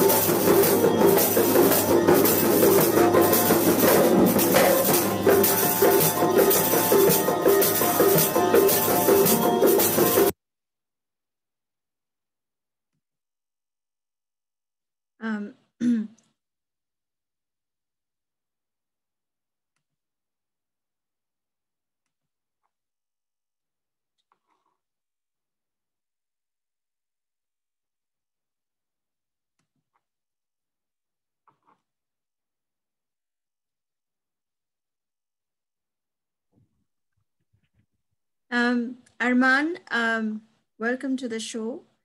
I just want to quickly show a little bit of what you presented, because I think it brings out Ramesh Shil, and we will conclude by that discussion. Because I think Hussein, who sang the song, was also there as a participant, but I can't see him at the moment. But that was a very typical sort of Majmandari Qawal, where we saw the delivery is all around. And it's also that, can we just visit your song, and then we managed to see a little bit about the trust's activities that are also going around that time. And it is connecting to a lot of social message, because people need to know that, you know, this production is also part of the Majmandari Trust, and all the musicians belong to that trust. And the Qawal is being used to mobilize many of the people around the social and the cultural issues that we see. So Jafar Saab, if you just within a minute, if you can just reflect on the Qawwali itself, the specific characteristic of this Qawwali. And then I will just show a snippet of An's production, because we really cannot extend this session, but we will certainly have another occasion for a bigger discussion on Majmandari. So anything specific about this, the character of the Qawwal? Character of what? Majmandari. Majmandari. Just now we heard Hanan's Qawal, yeah. ধন্যবাদ। আমি কিন্তু এখন থেকে যেহেতু আবেগতাড়িত হয়ে গেছি, আমার মাইজ ভান্ডারে গান শুরু হয়ে গেছে, আমি আর ইংরেজিতে যাব না, আমি বাংলায় কথা বলবো। দয়া করে সেটা আপনি একটু। হ্যাঁ, 1 মিনিটে, আমার সময়টা ভীষণ কম এখন। আচ্ছা, যে কাওয়ালিটা হলো, এই কাওয়ালির লেখক আমিনুল ইসলাম কাওয়াল। তিনিও একজন কাওয়াল ছিলেন এবং তিনি মাইজ ভান্ডারি ঘরানার অতি প্রিয় একজন মানুষ। একজন মাইজ ভান্ডারি ঘরানার প্রিয়জন তখনই হয় যখন এই মাইজ ভান্ডারি তরিকার সাথে নিজে একাত্ম হয়ে যায়। তার এই মাইজ ভান্ডারি তরিকায় যারা যায় তারা শুধু মাইজ ভান্ডারি যে মুর্শিদ, যে ওলি, তার কাছে তার জন্য যায় তা নয়, তিনি যান তার মাধ্যমে আল্লাহর হাবিব তথা হযরত মুহাম্মদের মাধ্যম দিয়ে আল্লাহর কাছে যাওয়ার জন্য। তার মূল গোল হলো আল্লাহকে পাওয়ার জন্য। তাই এই কালামটাতে তথা এই কাওয়ালিটাতে সেই কথাই ক্লিয়ার হয়েছে, সেই কথাই বলতে চেষ্টা করা হয়েছে। ধন্যবাদ। So I mean, so the connection is definitely to Allah. And that is very a big characteristic of the Maaz Bhandari songs. Yeah. But I think we don't have the time now to show Arman's, but Ramesh Shil's song that Arman has got connects again to the larger social and the cultural questions, which begins with this kind of invocation of Allah, but then it takes you to a different realm of a journey. So I'm very happy that we could collect a lot of the things.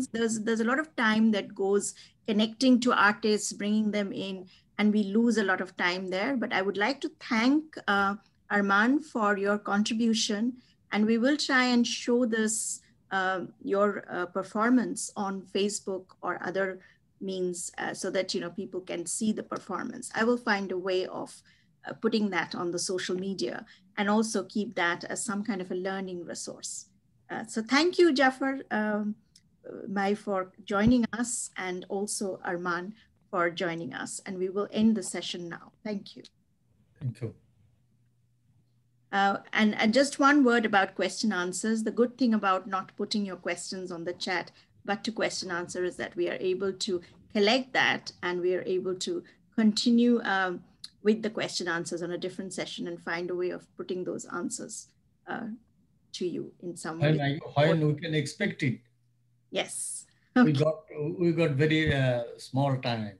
Yeah, thank you. We've got lots of questions, but we managed to put lots of questions to Sufi song and practitioner Ricky already. So we will certainly collect the questions and get back with the answers in a way that is going to make everybody happy. Thank you again. Thank you very much. Thank you very much. Namaskar.